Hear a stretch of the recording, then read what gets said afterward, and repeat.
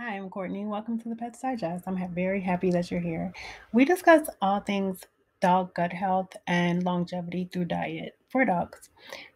Today, I am continuing my series about arthritis in dogs, and we're going to discuss 3 ways that you can help with any pain that your dog may be having with arthritis beyond what your vet can give you. A little background about the Pets Digest. It started in 2019, and this is my dog Chi Chi. He was my muse for starting the blog. I am a vet, however, I'm not your vet unless you would like for me to be.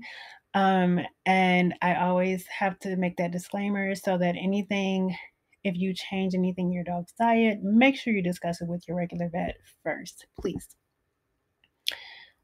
Many vets and owners notice a tremendous improvement with a really beneficial diet for dogs if they're early on, usually with their arthritis.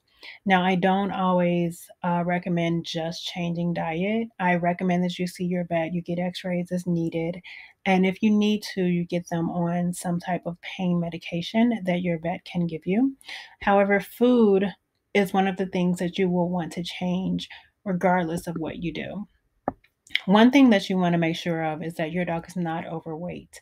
So, any type of weight management diet that you can put your dog on, your vet probably will do this anyway. It's going to be really beneficial for your dog.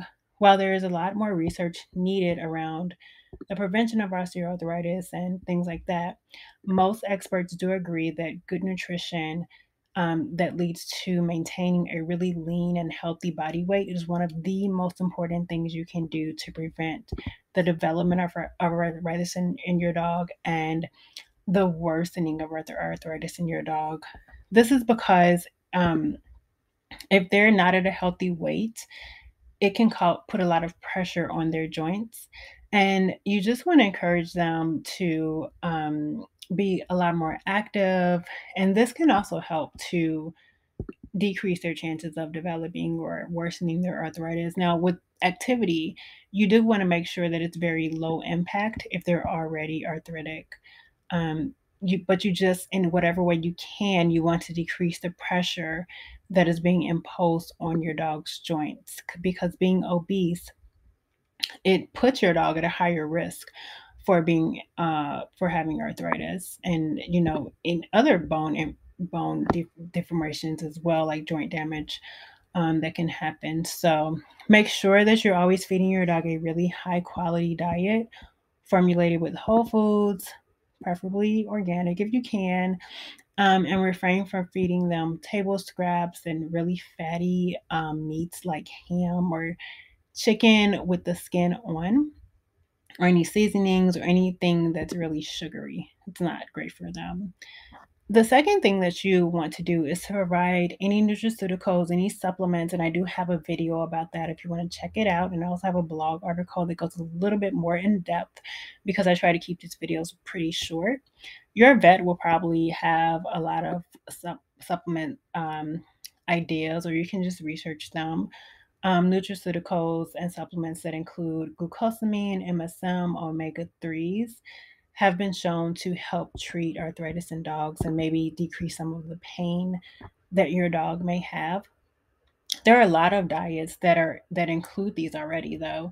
So if you're feeding your dog a diet for dogs that have arthritis, make sure you check the packaging, the ingredients to ensure that you're not going to be over supplementing them before you start them on anything else.